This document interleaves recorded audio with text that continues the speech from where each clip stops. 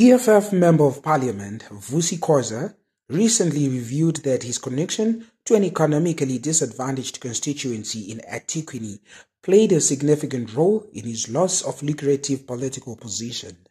Khoza admitted that his failure to fill buses with attendees for the EFF's birthday celebration led to his dismissal. Khoza's admission sheds light on the intricate dynamics of political representation and the expectations placed on elected officials.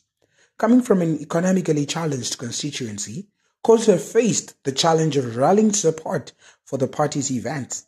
His inability to fill buses with attendees for a crucial party occasion became a pivotal factor in his departure from his political role. The incident underscores the pressures faced by politicians to demonstrate their influence and popularity, often measured by the ability to attract crowds to party functions.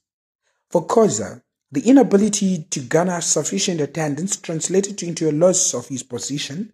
This scenario highlights the fine balance that politicians must maintain between their constituencies' needs and the demands of their political party.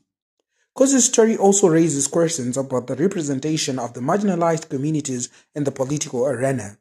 Economic disparities and challenges faced by his constituencies might have hindered his efforts to mobilize support.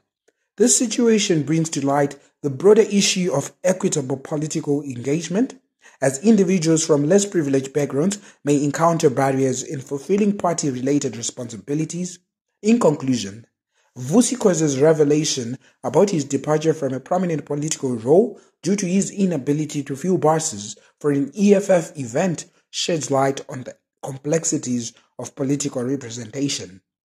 His background in a disadvantaged constituency highlights the challenges he faces or faced in meeting party expectations. This incident serves as a reminder of the intricate interplay between political party requirements and the diverse realities of the communities that politicians represent.